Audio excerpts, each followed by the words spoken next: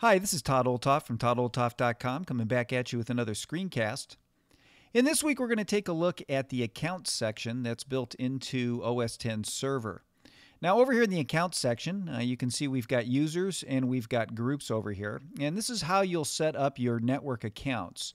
Now, a couple of things before we get started. If you haven't already set up Open Directory, you may want to go back and do that.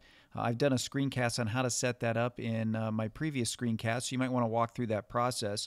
That will also rely on some of these other features like DNS and things like that. But in order to get this going, you want to make sure that you've got Open Directory so that you'll see the same things that I see in this screencast if you want to use network accounts. Now, let's take a look at the users section here and just get an idea of how this works. You'll notice here right away I've got a user, which is myself, already set up.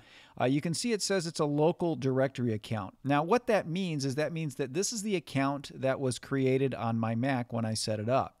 And so any accounts that you've got that are local accounts will actually show up here. So these are accounts that are based on the machine itself. And so, for instance, if I was to pull up system preferences here. Let me just center this for a minute. And if I went over here to users and groups, your users would be right here. And so you can see here's my user account right here. This account is what is showing up here in OS X Server. So Server will pick up these accounts and show them for you. Again, it won't show the guest or any of those type of accounts, but it will show the accounts that are actually set up on your server that have their home folders on there. So let me just go ahead and pop this down. So this is my account right here, and you can see it tells me the type. It's an admin account because I've set myself up to be able to administrate the server. And so that's how we do that. Now, if I just do this drop down here, you'll notice I've got local users and I've got local network users. So I'm on all users right now. If I go to local users, you'll see it shows my local account. If I come down here to local network users, you notice it says no users because I haven't set up any network users yet. Again, network users rely on Open Directory, and so you'll need to have Open Directory set up for this to work, but just wanted to show you how that functions. So let me just come back in here. We'll go back to my all users, and let's go to this account here. Now you'll notice when I select the account down below here, if I just click this gear icon, I've got various things that I can do to the account. I can edit the user, and I'll show you that in a minute. I can edit access to services, and so if I just click on this, what it'll do is give me a list of available services, and all the ones that I have access to have check marks by them. If I want to remove a service, I can simply just check it like this and say OK, and now that user will no longer have access to that particular service. So I'm just going to leave this alone here and just say cancel. Now, the other things that you can do down here is I can edit mail options. If I click Edit Mail Options, you can see that it'll tell me how I want to handle mail. And now, this is if I'm using the mail service over here. I can actually say where I want the mail stored, if I want it stored locally or forwarded from the server, okay, to the user on whatever machine they're on. And then I can limit the size of their mailbox to whatever size I want to put there. So I'm just going to cancel this, but I just wanted to show you that you can do that in here, and this is where you would now set the mail options for each user. Now if I come down here, I can change the password. If I click on Change Password, right in here I can just put in my new password and verify it, and that password will be changed now. So if you ever have users that lose their passwords, you can come in here and change them for them right here on this screen. Let me just cancel that. And then down below you can import users or export users. If I just click on Import Users, it will bring up a dialog here that will have me search for where those users are to pull them up. Let's cancel that. Or if I want to export users, I can click on Export here, and then it'll export the users in a text file. And I can either do the selected user or local users or network users. And that will export all of that data and information on those users so that you can look those up in a text file. So just wanted to show you that there are ways to get the data out of here once you put it in. Now, what I'm going to do is let's go ahead and add an account. So I'm just going to click the plus here, and I'll click the plus sign. And so this is a new user account here. Now, if you notice, I can choose a local directory account or a local network directory.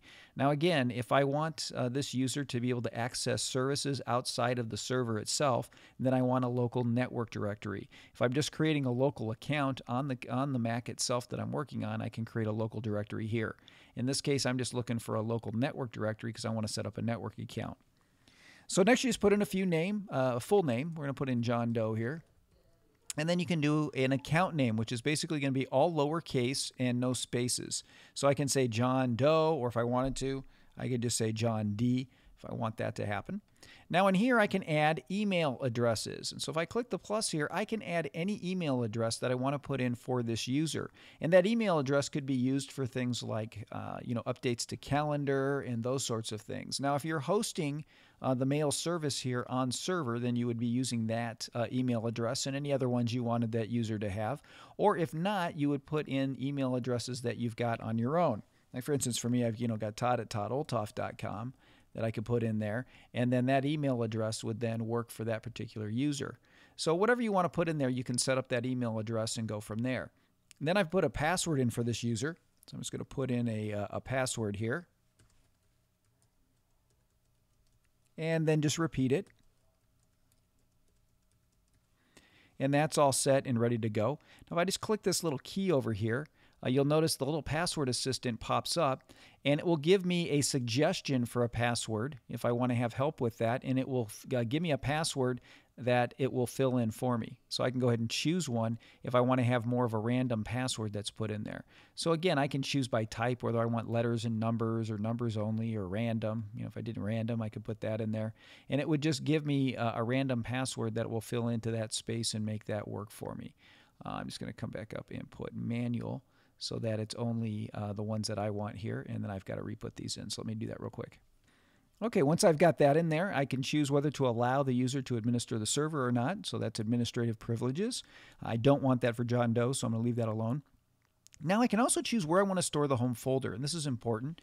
I can choose local only. I can choose to store their home folders on the server, or none, services only. Let me tell you the difference between these. Local only means it's only going to be on this particular Mac. It's going to set up a home folder. The home folders server there is I can put the home folders on the server itself so that a user then can log into any computer on my network and have their desktop come up. It's just going to pull their home folder from the Mac itself.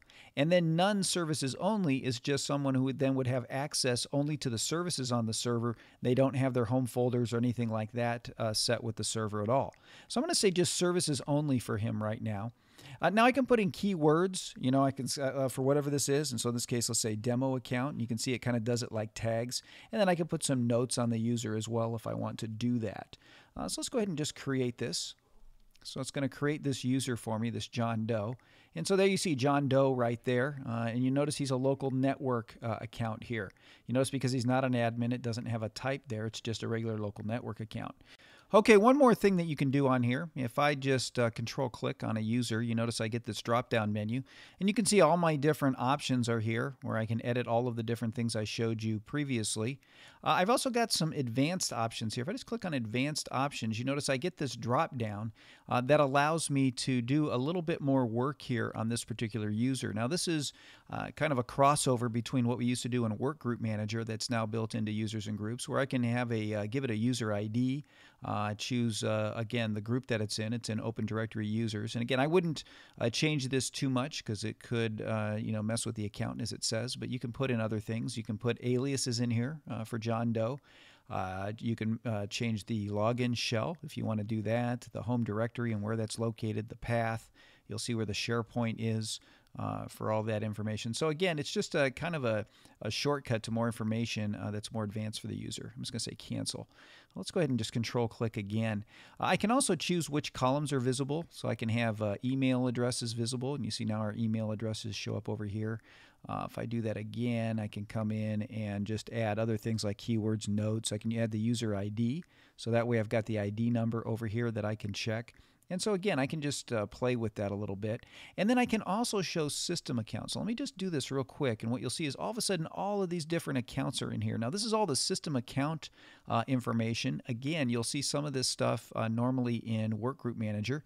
And so that's how you get access to all these system accounts. Again, pretty complicated. You really don't need to go in here too much unless you're doing some advanced stuff and you know what you're doing. So I'm just going to control click and hide the system accounts, and it'll take us right back to where we are here. So that gives you an idea of how the users area works. Again, I can always delete a user just by clicking the minus here. Now, what I want to do is let me show you how groups work. So let's just click on groups. And so automatically you have a work group. And you can see that you've got 2 members here, and it's in the local network directory. Now, with this work group, I'm going to go in for a minute. Let's just click on this icon here. I can edit the group. Again, I can edit access to services. Now, this is the same as I showed you before, but this would be access to services for the actual work group. So the work group itself will only have access to the services that you select. So I'll say cancel again. But if you come down here again, you can import and export groups just like we did with users, and that makes it fairly simple to do. And you can also hit the plus button here to add a new group. And so let me just go ahead and do that and walk you through a new group. Now, again, I can choose the directory, whether it's the local network directory or only the local directory. Again, most of the time you're just going to want to make it at the network level so that you can access it in other places. Simply put in here the full group name. So the full name, let's just say, would be, let's just say kids here. And I'm going to say kids lowercase. Again, I can add mailing lists if I want to. If I've got a mailing list that I want to put in there for this particular group that they use, I would add that here. I don't, so I'm going to leave that alone. If you do add a mailing list or whatever, you can allow mail from non-group members so that people outside the group can still send email to this group, or you can confine the list to just the group. I'm going to say OK here. And so now I've got this kids group here. Okay, you see I've got no members on here. I'm just going to double click on it, and once I do that, now I have more options here. You'll notice I can add group services, like I can give the group a shared folder. So if I click on that, it's going to actually add a shared folder for this group that they can use on the server to share files. I can make members messages buddies, and this is a great one to add if you are using the messages service because they'll automatically add anybody in this group to the buddies list in messages itself. Down here is where I can add, you can also create a group wiki. Once we get the wiki up, I'll show you how to do that, but that is an option for groups. I can add members, and so if I just click on here and start typing, I can say, oh, there's John Doe. I want to add John Doe to the group, and so now he's in there. And of course, I can do keywords and notes, so I'm just going to say OK. And now you can see it's got 1 member here because John Doe's been added. Now, just like we did before, if I select a group, I've got some options down here for the group, but I can also just control-click on the group. And now I can edit the group, I can export, and there's advanced options here as well. Again, it allows me to change the group ID for kids. Again, you only really need to do that if you've got a more advanced setup, but the options there. And then again, visible columns, and so I can do the same thing, group ID, keywords, notes, all of that. And then I can show the system accounts, again, right in here if I want to do that, and you can see all the different system accounts that are here. And ready to go. So let's right click on that and we'll hide the columns again. So again, I can sort by all groups, local groups, which there are none, or only local network accounts. You'll notice that when I select the local network accounts, I can also lock them. And so if I want to unlock them, then it's going to ask me to log in with a directory password. I'm going to authenticate, and now it's unlocked so that I can work on it. So you can lock it down so no changes are made by accident. Again, same kind of thing here. I can edit templates, or I can go like this. If I come on here, I can create a template from the group when I'm in the local network area. And that's just a template now that I set up, and then if I want to add other templates, then they're just quick ways for me to add groups with information already pre-filled in, and it just allows you to more quickly create groups. So they cancel. That same thing can be done, let me just show you back here on users. If I go to network users, and I click on this, you'll notice that I can create a template from the user right here if I want. And so there's a user template where I can set up a lot of details there on how I want these users to go. I'm going to cancel that. The other thing I can do in here is I can edit the password policy. And so this is for this particular user. I can say how I want their password to be laid out. It's got to contain certain characters. It's going to be reset every so often. So I can come in here and make those changes right here. It's going to cancel that. So that gives you an idea of how users and groups work. Again, it's great to be able to have these set up with a directory account, and hopefully that gives you all the different features that are involved in that. So that's all I have for this week. I'll be back at you next week with another screencast to help you learn how to do more things with your Mac. If you're interested in help in setting up your own server, feel free to contact me at todd@toddolthoff.com.